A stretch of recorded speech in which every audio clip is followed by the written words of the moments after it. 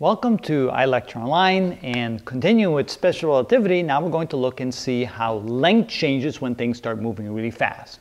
So let's say that we have a person here who's at rest, and next to that person is a measuring stick, a meter stick, 1 meter long, sitting there, and of course we look down and we see it as 1 meter long. But what if the very same meter stick flies by at a very high speed? Now, I don't know how you make it go that fast, but just assume that we can make it go really fast in such a way that the person looks at it and says, oh, that looks a lot shorter. It looks at it and says, oh, I can see that that's only 1 foot long, basically shrunk down to about 1/3 of its normal size. So how fast is the meter stick moving?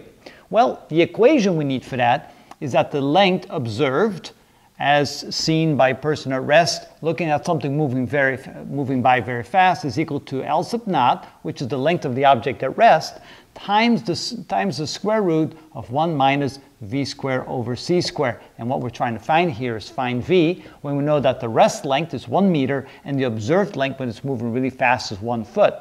So let's then solve that equation for v squared. So first of all, I'm going to divide both sides by L sub naught. So L divided by L sub naught is equal to the square root of 1 minus v squared over c squared. Now I can go ahead and square both sides to get rid of the radicals. So I end up with L squared divided by L sub naught squared is equal to 1 minus v squared over c squared. And then moving this over to the other side and moving this to this side, I end up with v squared over c squared is equal to 1 minus L squared over L sub naught squared. Then multiplying both sides by c squared, I get v squared is equal to c squared times the quantity 1 minus L squared over L sub naught squared. And finally, taking the square root of both sides, I get v is equal to c times the square root of 1 minus L squared over L sub naught squared. And now I can go ahead and plug in the numbers to find out what v is equal to in terms of c. So let's move that over here.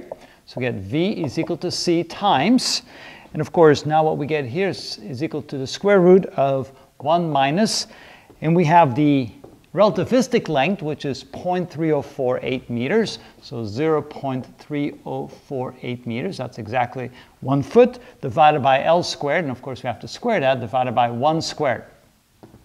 Okay, now with the calculator, we can figure out what that is equal to. 0.3048, we square that, we subtract that from 1. Okay, now we take the square root of that, and there we go. So we get v is equal to 0.952 c, or 95.2% the speed of light. So the answer then is, if this meter stick moves at a velocity equal to 95.2% the speed of light, its length will have shrunk to 1 foot as compared to its rest length when it's equal to 1 meter. That's how you do that problem.